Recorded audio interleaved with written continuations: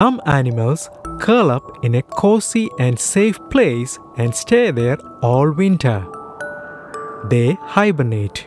The animals that hibernate sleep through the winter.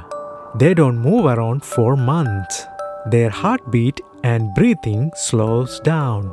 They come out of the hibernation when the weather warms up. Bear is famously known for hibernating.